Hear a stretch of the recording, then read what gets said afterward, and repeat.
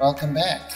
And now we are in the Michigan Firehouse Museum and Education Center in Ypsilanti, Michigan.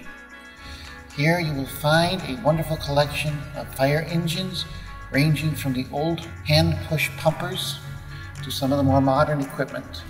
Every item of apparatus seems to be on display here, from fire extinguishers, helmets, badges, fire bells, as well as models of fireboats. The modern part of the museum is attached to the original 1898 firehouse, which is part of the museum and displays what it was like for firefighters on duty over 100 years ago.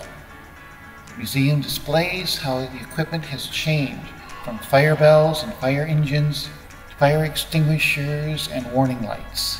And just about everything you can associate with a firefighter is here. Come on and see.